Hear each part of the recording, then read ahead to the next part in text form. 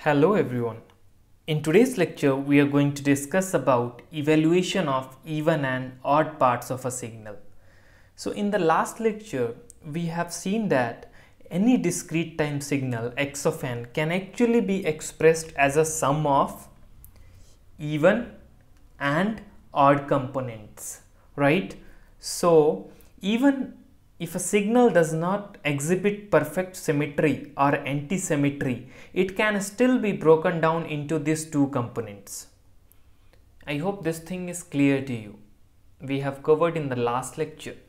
Now, and we have also seen the formula to calculate the even component and odd component of a signal. So here we are going to prove that. Fine. So we already know x of n is equal to what? Xc of n plus x naught of n, means even component and odd component, right?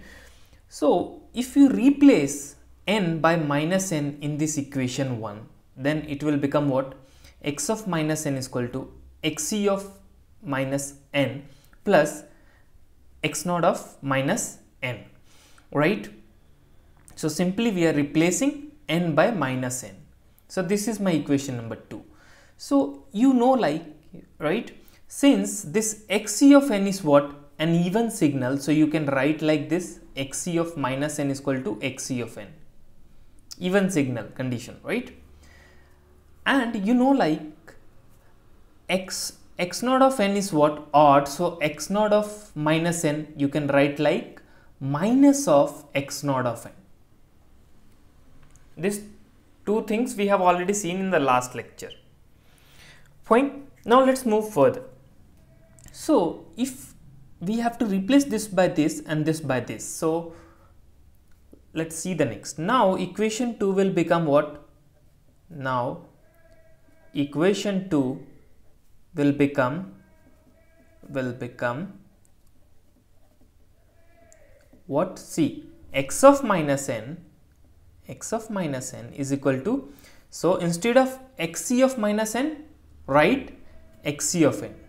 So xc of n, okay, plus x naught of minus n, write minus x naught of n.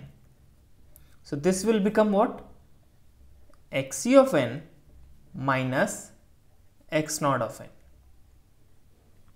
Hope this thing is clear to you. So this is what? Equation number 3. So now simply what we have to do in first part, let's add equation 1 and equation 3. So what I am doing here is add equation 1 and 3. So add equation 1 and 3. So it will become what? X of n plus x of minus n, right, is equal to, so xc of n plus xc of n, that is 2 xc of n, right, and x naught of n minus x naught of n means cancelled. So what is pending here? 2 xc of n. Now from this statement you can say like xc of n is equal to what? This is equal to 1 by 2, okay, x of n plus x of minus n. So we have proved the first part. This part is what? Even part. Last lecture we have seen this, but proof is here. So this is what? Proved. Even part of a signal x of n is equal to what? 1 by 2 into x of n plus x of minus n. Now we have to calculate the odd part. For that, what you have to do simply is subtract equation 3 from equation 1. Simple, right? So what I am going to do here is subtracting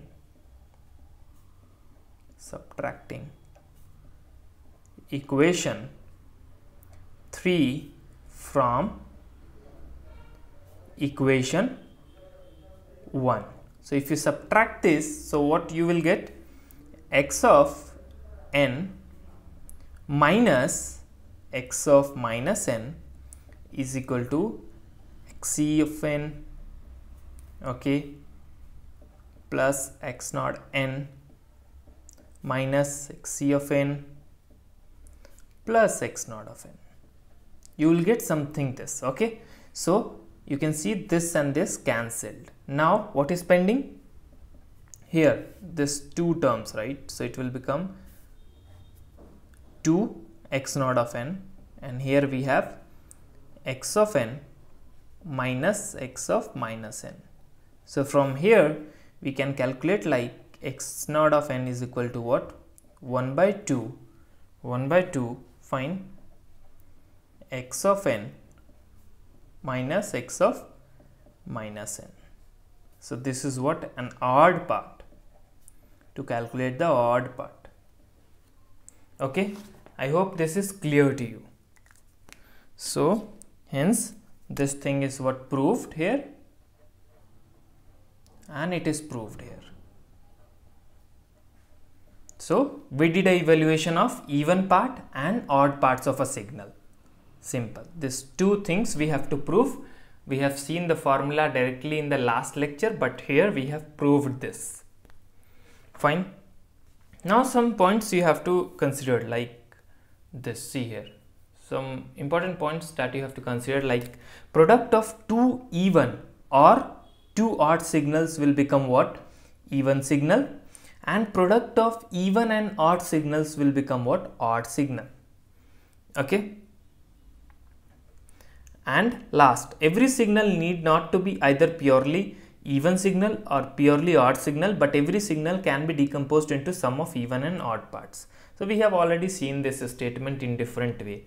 So I already explained you, but I have not used the term like purely even or purely odd. I have used the term like perfect symmetry or anti-symmetry, but I have covered this point already. Fine.